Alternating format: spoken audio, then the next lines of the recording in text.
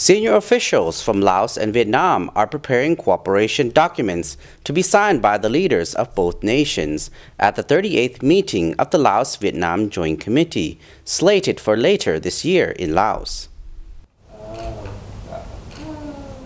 Deputy Minister of Planning and Investment of Vietnam, Nguyen Chi Dung, called on Deputy Prime Minister in charge of Economic Affairs, Somsavat Lengsavad in Vientiane on Sunday to discuss and review their past cooperation, as well as documents to be signed at the 38th meeting.